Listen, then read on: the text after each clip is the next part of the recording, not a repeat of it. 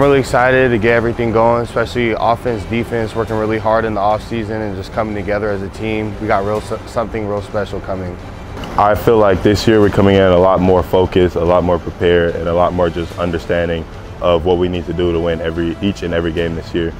Our scrimmages have gone well, we've played as a team, and we've just stayed together, and that's the biggest thing and most important thing for this year. I feel like we've all been putting in the work. We've all been, you know, when the lights were off, we were all just still grinding no matter what. This year we want to make it different from last year. We got something to prove this year. I feel like that we're extremely prepared. I feel like we've been going over the same scheme and game plan for a couple of weeks now, and I feel like the sophomores have done a good job getting the freshmen on a path to be successful, and I feel like we're all bought in and that we're all prepared. We're super excited from a personnel standpoint. We got about 100 guys that we're going to rely on to play. We have over 75 guys from the Valley.